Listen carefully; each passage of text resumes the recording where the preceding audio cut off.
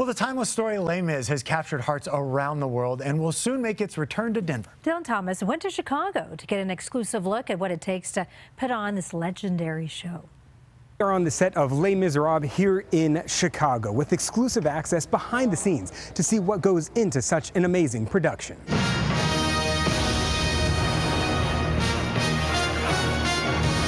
Les Mis has been selling out theaters around the world for decades. But for the first time, you're getting an exclusive look behind the scenes of this legendary performance.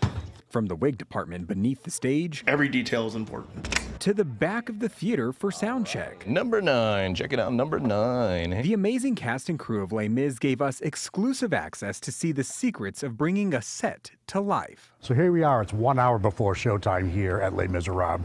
The crews come in, they've done all their pre-checks, checking all the details for today's performance to make sure our matinee goes off perfectly. Jack McLeod is the stage manager for Les Mis, the conductor of sorts for countless moving parts. Every single performance is different here. Much of the set is automated, while other parts are assembled and moved by stagehands. The set must evolve, much like the characters and storyline. This 32 by 30 foot square is about to show 30 years of a man's life. We start the show on a ship, and we end the show in the very small room in Jean Valjean's home. Traveling towers are guided by tracks in the stage. Fog machines and speakers are hidden as well. It has speakers built into it so that an individual instrument can be piped right into a speaker so an actor laying on the stage could hear their pitch if they're thrown on the floor. Backstage, the crew handles thousands of costumes, ironing out every detail for every show, something even actresses continue to be in awe of every time. It's hard not to deny that it's a feat that they pull off in such a way every night, every performance. 3, 4, boom, boom, and we're off to the races. Victor Hugo wrote Les Mis in 1862.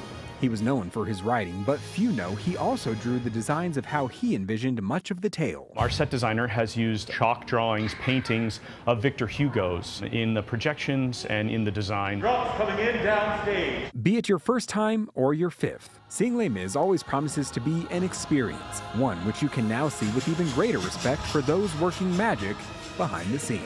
This performance in this night in your city is the absolute very best it can be. Les Mis will arrive at the Buell Theater in Denver May 10th through the 21st. In Chicago, I'm Dylan Thomas. Well, that looks fabulous. Yes, it does. I'm jealous that Dylan gets to go to see all that. I know, and how great to go behind the scenes and really give us an idea of how it all comes together, which I like too. That was a great piece.